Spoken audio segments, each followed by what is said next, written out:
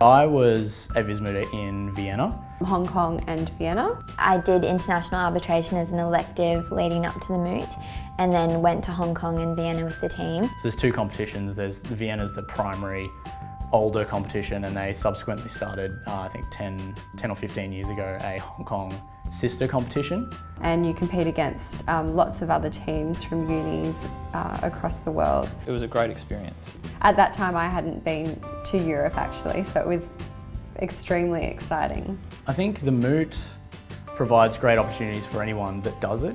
You make a lot of great friends there. It's great that we have things like LinkedIn now, so I can keep in contact. And so I've subsequently travelled to Europe 3 times, and each time I've been over there I've caught up with people that I met at the Vis Moot.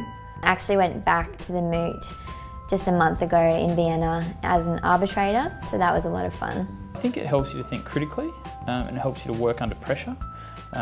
Often, you need to be able to form judgments about things reasonably quickly. And be able to manage a lot of expectations at the same time and sort of perform to a high standard. There was a lot of support.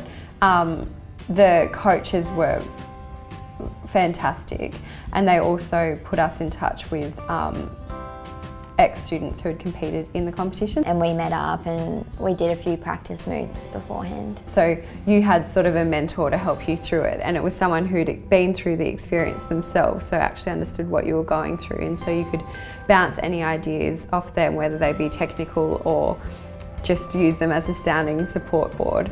I know that people go on to work in arbitration firms in Europe, as well as where they do more specialised arbitration work in Sydney, but largely it's overseas.